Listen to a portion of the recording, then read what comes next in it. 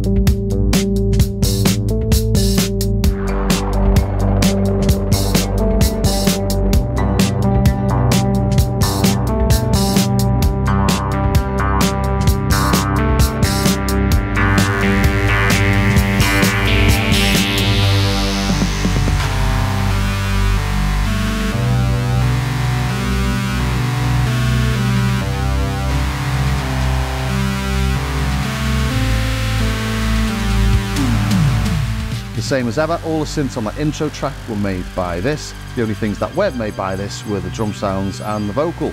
And yet you can hear it's got a really nice sort of gritty feel. But we'll start off by taking a look at the hardware itself. And it's the same as all the other little Behringer units that are out there already. It feels nice and chunky, it's built really well. You know, there's no complaints anywhere about any of the build quality. On the back we've got power, we've got a USB, we've got MIDI through, and we can do a MIDI channel selection using these little switches here. I won't switch them because I'll confuse myself. And then a single mono audio out. On the front, I think I counted we've got 36 different CV ins and outs, plus a 5-pin DIN MIDI in. So you can use this for the MIDI, or you can use the USB on the back. Either's fine. I would use the MIDI on the DIN on the front if you can, because you get less noise than you do with the MIDI on the back or the USB. It comes with 2 patch cables, which is a little bit stingy actually, because you do need patch cables to do some of the stuff on this, and you normally need more than 2. It also comes with a Euro rack power cable as well, so you can unscrew these 8 screws, take the whole thing out and put it all in a Euro rack. And we also get a USB cable as well. So let's plug it in and have a little play. Really simple setup here. I'm controlling it directly from the Arturia Keystep 37 with this MIDI cable, and the Arturia is being powered by the USB. No USB going into the Kobol, just the power and the single audio out. And that's the sound I've been playing with, and it's sort of really indicative of what this sounds like, really.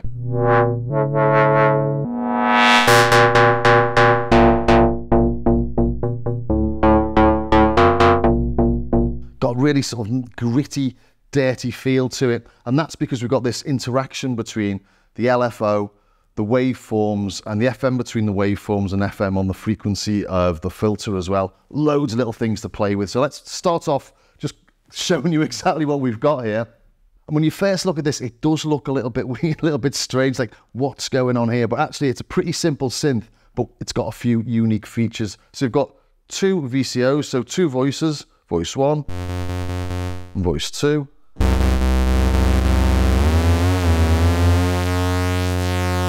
A single low-pass filter, really nice. We've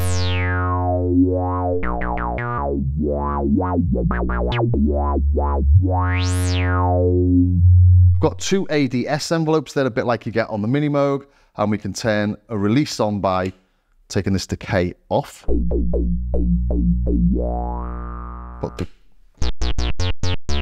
So really you sort of get like an ADSR, but the decay is the same as the release. And then over on the left-hand side, we've got an LFO. And this goes really fast, so let's modulate just one of the oscillators, just the VCO2. This volume knob here is the volume of the LFO, so the level of the LFO out. But it goes really fast, as I say. So you're almost getting those like FM tones just from this.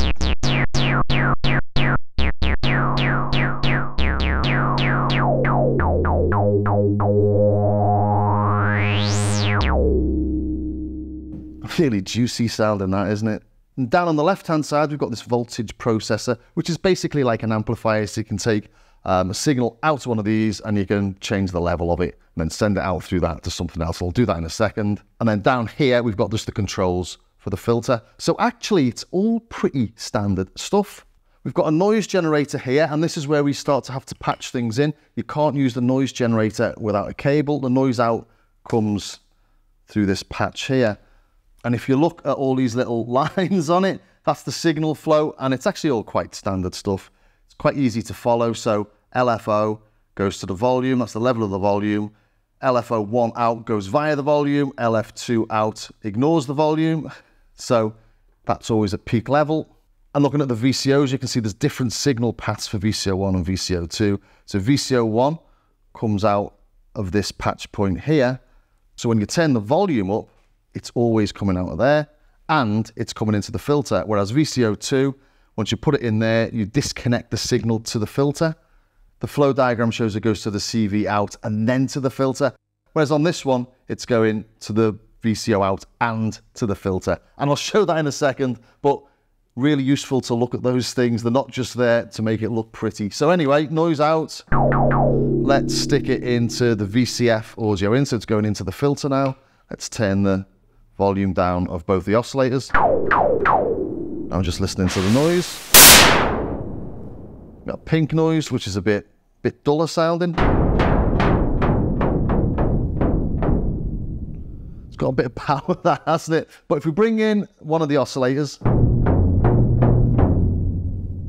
the noise is pretty loud, so we need to be able to turn that down, which is where this little voltage processor comes in.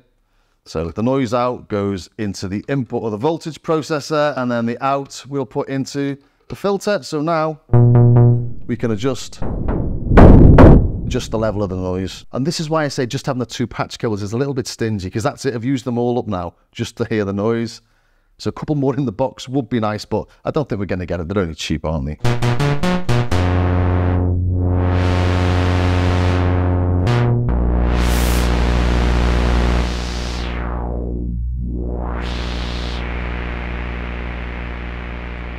So now if we wanted to modulate the filter with the LFO, take the LFO one out and stick it into the VCF frequency input.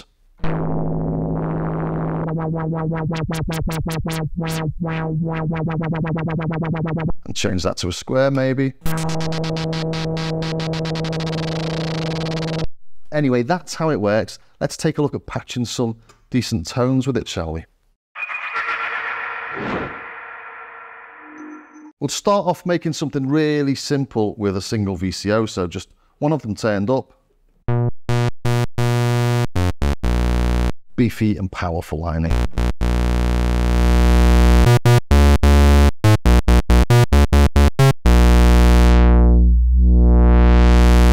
And these oscillators are great. They go from a triangle to a shark's tooth to a sawtooth, then a square,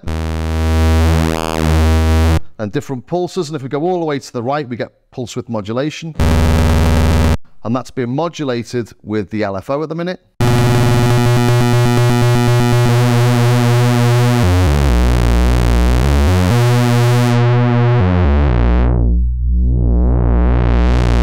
But the fact that you can modulate through these waveforms gives you some really nice, weird sounds. So let's go from LFO1 out to the VCO1 waveform.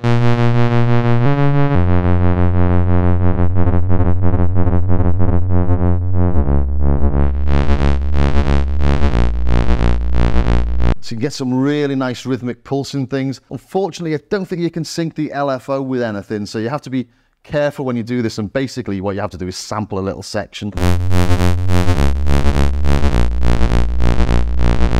So you'd sample that and then use it in a beat so it doesn't go out of time.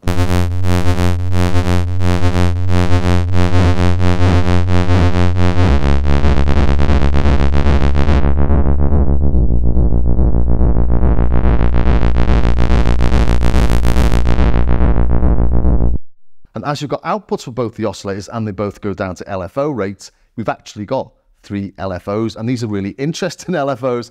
And that's why it's the Kobol expander, because if you introduce this into another system, you've got like really nice, weird little LFOs there. And we can sync VCO2 to VCO1. And to get that typical sync tone, we can modulate this frequency with one of the envelopes. We're not hearing too much there, and that's because it's so modulated. So what we really need to do is adjust the amount of modulation. So we go into this voltage processor here, input, and then output to the frequency. Nice that though, isn't it?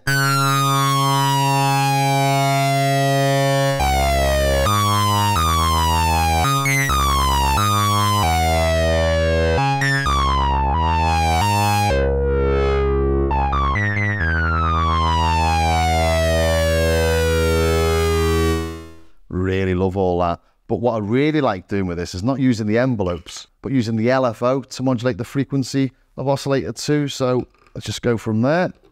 So start using this. Bear with me. There you go.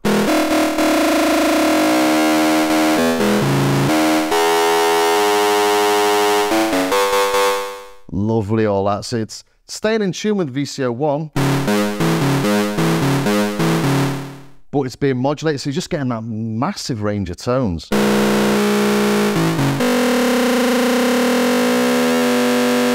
And that just gives a really dirty sound, I think. And that's what I used in that intro track for the lead sound. Something like this.